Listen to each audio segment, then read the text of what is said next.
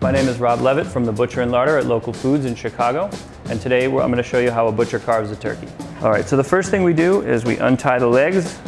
I don't fully truss a turkey, but I like to tie the legs together just to hold anything inside. I put an onion, some herbs in there, just because I think it's nice.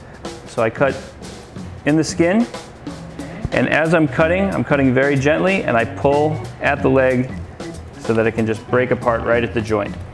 Okay, so we pop the joint out, and then I come in behind there, and I cut right through next to the backbone.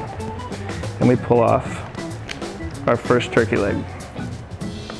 And then we do the same thing on the other side. The nice thing about doing this when the turkey is rested for a while is that it's easy to handle, but also the pieces pull apart fairly easily. You don't have to do a lot of cutting, you don't have to do a lot of extra work. They just sort of naturally pull apart.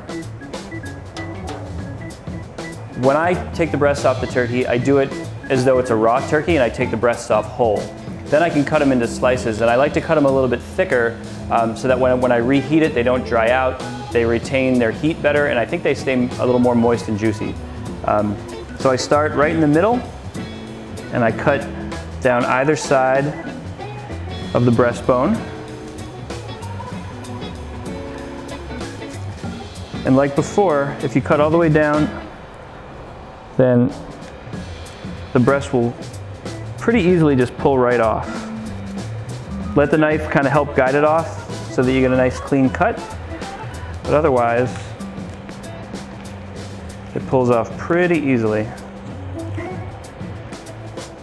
There's one.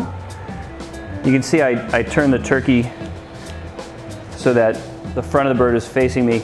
I think one of the things that people forget is that you can move the turkey or whatever it is you're carving, you can move it so that it's more comfortable for you. If you're reaching funny or just have your arms or hands at a funny angle, it's not going to make for a very fun experience if your knife slips.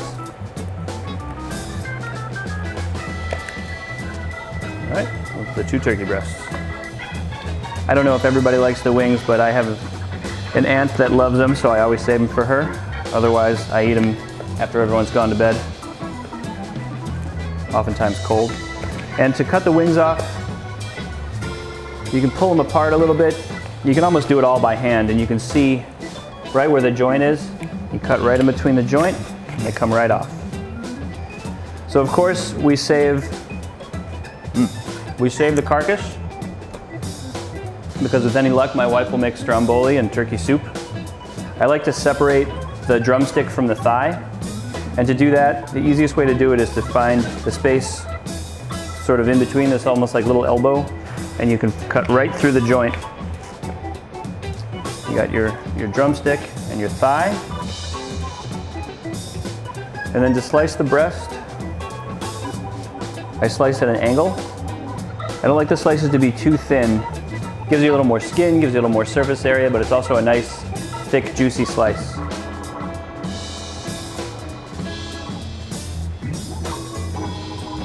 Sometimes I'll add a little bit of turkey stock to the pan just to keep everything nice and moist, but they go back in the oven. All right, our turkey is hot. Our guests are seated. The wine has been poured. Let's get this on a platter. So we're going to start with the turkey breasts.